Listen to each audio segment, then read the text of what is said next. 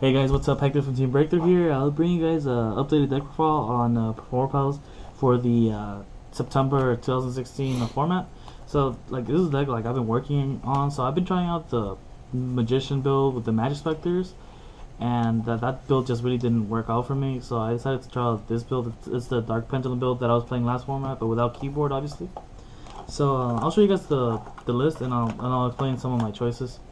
So obviously, triple sorcerer. He's still the bread and butter of the deck. Not much to explain there. Still the one Joker, one Silver Claw. The new addition is one Radish Source.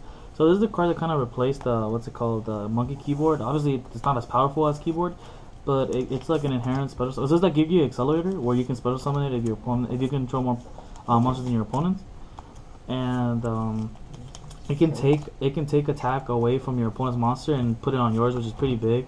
It can help deal with like beefy monsters. So this card is definitely like really good, and I've even considered playing multiples of it, but I don't have the space for it yet. And I'm playing one Key Turtle, one Lizard Jaw. I cut the second Lizard Jaw. It was just breaking too much, so I just opted to not play that second one anymore. There's a really good ratio. I'm not drawing this as often anymore, so yeah, not much to say there. Yeah, still for the Perform Pals, 2 second Donkey. I do play Pendulum Rising, so this card's really good, obviously, and especially with Skyris and like Master, you can always set up scales that you can break, so you can get a search up for this. So this card's still really good. I'm playing double of the Unicorn card. This card's just really good in my opinion, just because it's a high skill that you can search with Iris at all times, and like high skills are pretty like needed in this deck. And then the one Phoenix for the Skyris. And then for the Draco Slayers, one Luster, Triple Master, one Lecter, one Vector. This engine actually got better this format just because the Lure of Darkness is at 3 now, so drawing this isn't necessarily a brick anymore. So yeah. And Triple Abductor. This card is obviously really good with terraforming, so not much to explain there. Now for like the Dark Engine, I'm playing double Armageddonite. Yeah, it's pretty good at 2. One Summoner Monk. I cut it down to 1. This like I actually like all my spells, so discarding them is only good when I've opened like double Skyris or double Terraforming, something like that. And then when I dump off Armageddonite, 1 Sephiroth, easy rank 4 plays, can get around Spirit Dragon, like force out of negation. 1 Shadow Dragon to out main deck anti-spell fragrances, and then 1 Farfa to out the Floodgate monsters with which is really good because now a lot of Monarch players are main decking Vanity's Fiend, so Armageddon Knight becomes a 1 card out to like the Fiend. So yeah. The spells, triple Lord Darkness now. Not only do you have searchable darks, but like you can hard draw them sometimes. So this card is really good with for unbreaking your hand. This is actually one of the main reasons I chose to play this version of the deck, just because it maximizes consistency.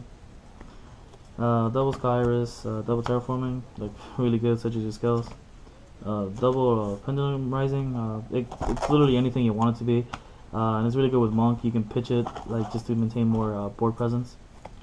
Double Space Typhoon, yeah, people are still making anti-spells, so there's no reason not to play this, and this can unclog your skills too. One reinforcement of the army to search Armageddonite, and it's also Summoner Monk food if you ever need it to be. Same thing as Draco Face Off, like it's really good, but if you draw your too many of the what's it called Draco Overlords, you can just pitch it for Monk. So yeah, that's it for the main deck. It's around 41 or 42 cards. Yeah, that's really good because Armageddon what's it called Allures at 3 now, so it doesn't really matter. For the extra deck, double Dinosaur, pretty standard still I feel like, and then 1 Ignister.